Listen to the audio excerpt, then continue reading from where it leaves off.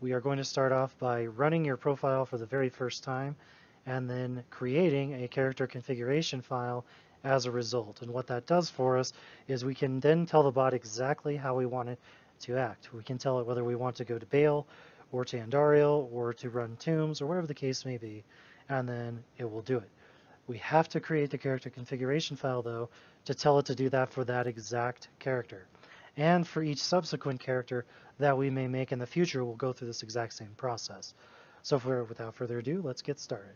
So the first thing we want to do is click on our profile, and actually back up just a second here.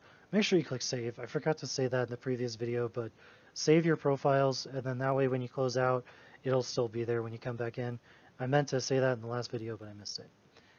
Continuing on. Go ahead and hit start, and that will create a Diablo 2 window, or open a Diablo 2 window, I should say. And if you filled out everything correctly, it will log into battle.net. It'll put in your username, or excuse me, your account name and password, and then make the game name and password that you told it to. And it's really important to make sure that you don't use the default game name and password, as I said in the last part, because if you just use game and name, a lot of times it's going to be taken already, so it's not going to work. As you can see here, the bot's not moving, and that is because we don't have a character configuration file. In order to create a character configuration file, as it says here, you want to go ahead and hit home and then space.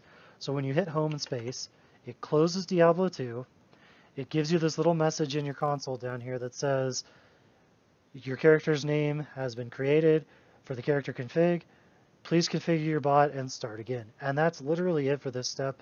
I'm going to keep this short. I don't want to go into the configuration process in this particular video. Stay tuned for the next one.